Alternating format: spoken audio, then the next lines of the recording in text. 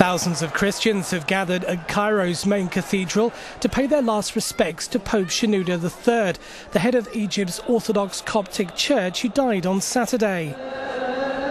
Shenouda's body was seated on a ceremonial throne inside the cathedral, wearing gold and red embroidered robes and golden headwear.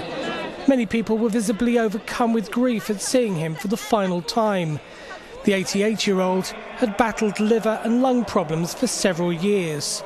I'm very sad for the loss of Pope Shenouda, but at the same time I'm very happy because I know he's now with Jesus. It was Pope Shenouda who protected and supported us from the moment we were born.